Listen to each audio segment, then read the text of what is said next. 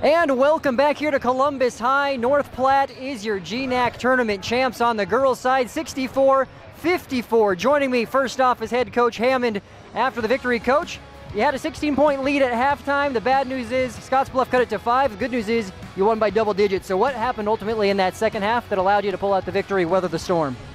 We knew it wasn't going to be easy. Scottsbluff's a talented team and they can shoot it.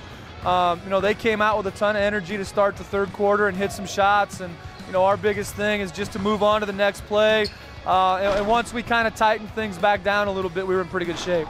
And offensively as well, it seemed whenever they got within that 5 or 3 point range, you had somebody step up, specifically Shelby Berglund knocked down some really timely three-pointers.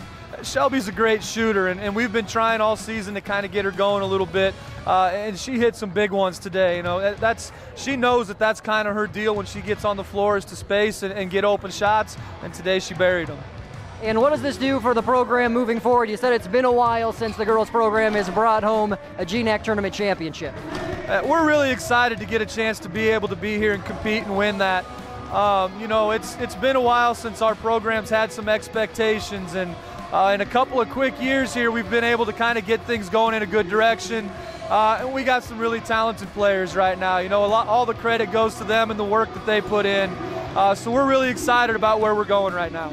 Lastly, I'm about to talk to Carly Purdy, the freshman, with quite the performance, 22 points, and it seemed like every time she got an offensive rebound, that putback was going in.